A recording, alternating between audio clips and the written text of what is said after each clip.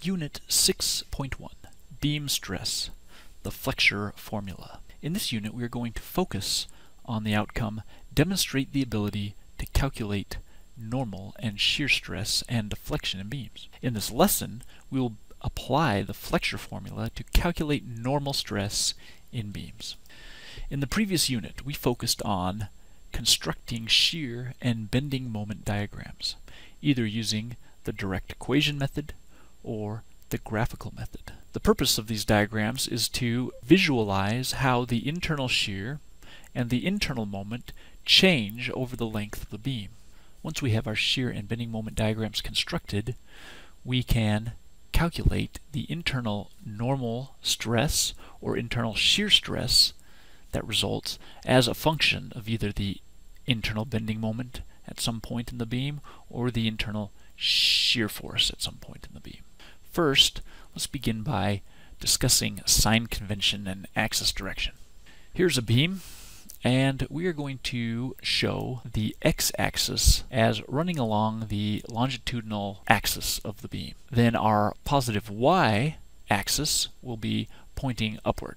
There is also a z-axis that is pointing out of the screen at the origin. Let's make a cross-section through this beam.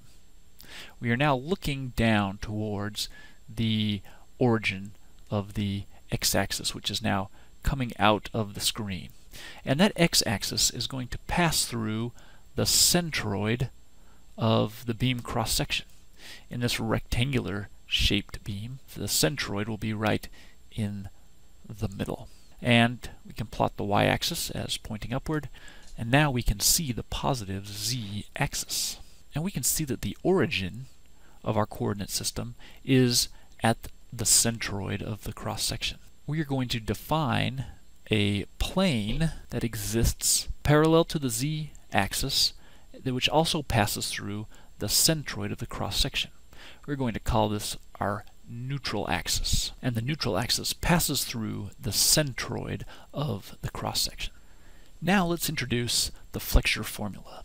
The flexure formula is used to calculate an internal stress as a result of an internal bending moment. Let's define the terms. First of all, we've seen sigma before. Sigma is a normal stress, and it's the normal stress that results from an internal moment. It is also sometimes called a bending stress.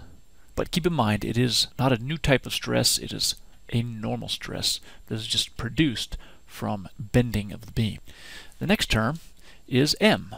M is the internal resultant moment in the beam at the cross-section where stress is being evaluated. The next variable is Y.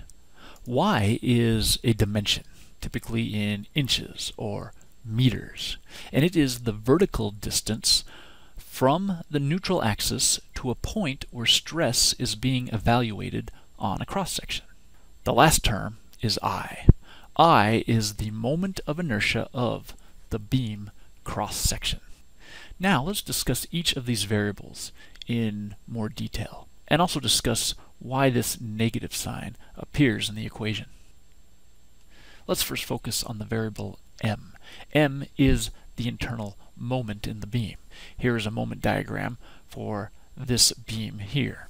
We see that the internal moment changes along the length of the beam. We found the moment diagram either using the direct equation method to write an equation or by using the graphical method. Depending on where we want to calculate stress in the beam, we will pick a moment off of the moment diagram. Typically we are interested in the maximum moment because we're typically interested in finding the maximum stress in the beam, since the maximum stress will control the beam design. The maximum moment can easily be found on the bending moment diagram. Now let's talk about the variable y. As previously mentioned, y is a dimension, and it's a dimension on the cross-section. Let's say we are evaluating normal stress at this point here, along section AA. When we look at the cross-section, the stress is going to vary with some distance from the neutral axis. Y is the vertical distance from the point where we are evaluating stress from the neutral axis. you can see from the equation that if we are evaluating stress at the neutral axis, y would be equal to 0, which means the stress on the neutral axis is 0. If we go above the neutral axis, then y is going in the positive y direction. Any point in this blue area will have a positive value of y. The farther we get from the neutral axis, the larger y will be, and the larger our stress will be. If we evaluate stress at a point below the neutral axis, then we will be in the negative y region. Any point in this red area will have a negative value of y, and that negative value will be included when we write y in the flexure formula equation. Now, let's talk about the last variable, I, or the moment of inertia. Various references can be found for the moments of inertia of different shapes. For example, here are 4 shapes shown.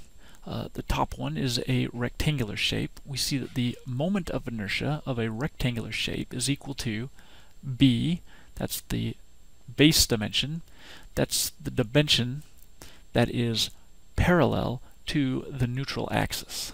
H is the height dimension, that's the dimension that's perpendicular to the neutral axis. We see that the height is cubed. We see that the height plays a very big role in calculating a value for moment of inertia. So what does moment of inertia do in the flexure formula? Well, we see that when the moment of inertia increases for a given moment and value for y, the stress decreases. Now this is logical because if we want to decrease the stress in a beam, we can increase the cross-section by using a larger beam that'll have a bigger value for moment of inertia, and therefore we will get smaller stress. Physically, what the moment of inertia is calculating is how much material in the cross-section is present at a distance away from the neutral axis. That's why this value of h is so important in this equation. As h increases, our moment of inertia also increases rapidly, since h is cubed. And the bigger h gets, the more material there is at a distance away from the neutral axis, where it can resist the internal moment. Now let's discuss why this negative sign appears in our flexure formula. Let's suppose again that we have a beam that is supporting a uniformly distributed load. If we were to draw the moment diagram, it would look like this. You can see that the moment diagram is positive over the entire length of the beam. Now let's suppose the beam has a rectangular cross-section. Let's consider what the deformed shape of this beam would look like. It's supported at the ends. With the load, it's going to bend. And the deflected shape will look something like this. Now, the deflection is exaggerated in this picture just for clarity. I've drawn the neutral axis onto the beam. You can see that the neutral axis is going to take this curved shape. In fact, other lines that were initially horizontal on the beam and parallel to the neutral axis will also take that same curved shape. Look at the vertical lines that were on the beam. Before the beam was deflected, these lines were all vertical, pointing upward. In the deflected shape, we can see that the lines are no longer vertical. But notice that at a given section, the line is still straight, which means the cross-section is not warping. Another way to say this is that plane sections remain plane in a beam. This is important to us. We can see that those cross-sections appear to be converging near the top of this beam and diverging near the bottom. Let's look at what's going on at the top of this beam. Here is an element that we've taken from the beam, and we can see that it has a deformed shape. That deformation must be occurring because of a compression on the element. That compression is creating a normal compressive stress. If you recall from our bending moment diagram, the bending moment at this point was positive. In fact, it was positive over the entire beam. So we would stick in the flexure formula equation a positive value for moment at this point. The value for y, because we are plotting above the neutral axis, the value for y is also positive. I, the moment of inertia, is always positive because it's a section property. We see that the negative sign on the flexure formula results in a negative stress in this situation. And that makes sense because the element is being compressed, and compression results in a negative normal stress. Now let's consider an element at the bottom of the beam. We can see that that element is being stretched. It's feeling tension forces. Applying the flexure formula, the moment in the beam is still positive because it was positive over the entire length of the beam, but now the sign on y is negative because we are plotting below the neutral axis. This makes the stress come out as positive. And this also makes sense because a tension force produces a positive normal stress, or a positive tension stress. That is why the sign is important. If we were to look at what the stress distribution looks like on the cross-section when we have a positive internal moment, here at the neutral axis, the stress is 0. Above the neutral axis, the stress is in compression, and it's increasing linearly as we go some distance above the neutral axis. We can see in the equation as y increases, sigma also increases. Below the neutral axis, we get a similar distribution of stress. As we move below the neutral axis, the tension stress increases linearly. In a three-dimensional view of the cross-section, we see that on any horizontal line, the normal stress is uniform. It doesn't vary along the z-axis. It only varies along the y-axis on a given cross-section. Now let's consider a beam like this that looks like a diving board. If we plotted the shear diagram, it would look something like this, and the moment diagram would then look something like this. And we see that the moment is negative over the entire length of the beam. So what would the deformed shape of the beam look like? Well, it would look like this, bent downward. If we were to zoom in and look at the stress at this point, we would see that the tension and compression have reversed. That's because now we have a negative moment being applied to the beam. When y is positive, the negative sign results in a positive stress, which is tension. And that makes sense because the top of the beam is getting stretched, we see, and the bottom is being compressed. Let me now briefly summarize what we learned about deflected shape. When we have a positive moment in our beam, then the deflected shape will be concave upward. That means we will have compression on the top, tension on the bottom. When we have a negative moment in our beam, the deflected shape will be concave downward. That means we have tension on the top and compression on the bottom. One way you can remember this is that when you have a positive moment, the beam smiles at you. When you have a negative moment, the beam frowns at you. Now there are other forms of the flexure formula that you will sometimes see.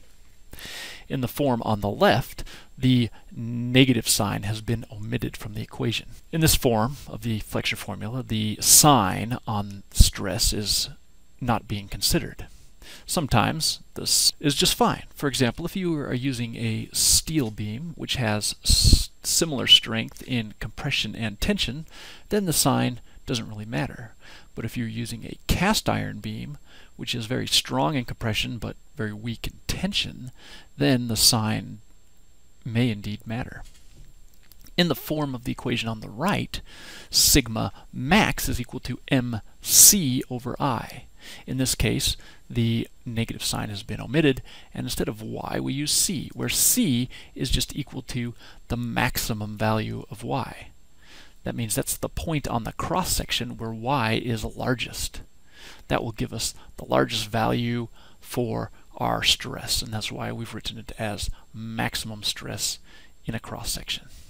We've been looking at this example beam throughout this lesson. Let's assume some cross-sectional dimensions. It has a height of 0.4 meters, a base dimension of 0.2 meters. We can calculate its moment of inertia by using the equation base times height cubed over 12. The base dimension is always the dimension that is parallel to the neutral axis. The height is then perpendicular to the neutral axis. So the base is 0.2 meters, the height is 0.4 meters, it's cubed, divided by 12, and we get this value for our moment of inertia. You can see the units are meters to the 4th power. Now we can calculate the maximum stress in this beam. The maximum stress will occur where the moment is at a maximum. So our equation is mc over I. The moment is 160 kilonewton meters, or I will put it in this formula as 160,000 Newton meters. Our c dimension is our maximum value for y. It can be either 0.2 meters above the neutral axis or 0.2 meters below the neutral axis. And the moment of inertia we calculated above, we get a value for our answer of 29.9 megapascals. It'll be positive at the bottom of the beam. It will be negative at the top of the beam. Because it's a positive moment, we get compression on the top, tension on the bottom. Notice the units. We have newtons, meters, and another meters at the top. That's Newton meters squared. On the bottom we have meters to the 4th power. Therefore, we get units of newtons per meter squared, or Pascal. Now often the shapes of the beams that we use in engineering are not solid rectangles or circles or so forth. Usually we use I shapes or hollow squares or tubes, and sometimes even T-shaped or other interesting shapes. To calculate the moment of inertia, we can use the parallel axis theorem. Many books on mechanics of materials will include an appendix which reviews the parallel axis theorem. To be able to use the parallel axis theorem, the location of the neutral axis must be known. In symmetrical members, like an I-beam or a hollow tube, the neutral axis passes right through the vertical center of the member. But in other members, such as this unsymmetric T-shape, the neutral axis is not located at the vertical center. And it must be calculated using this equation here to calculate the vertical distance to the centroid from some arbitrary datum point. Please see the example problems where neutral axis location and moment of inertia are calculated. And we're done.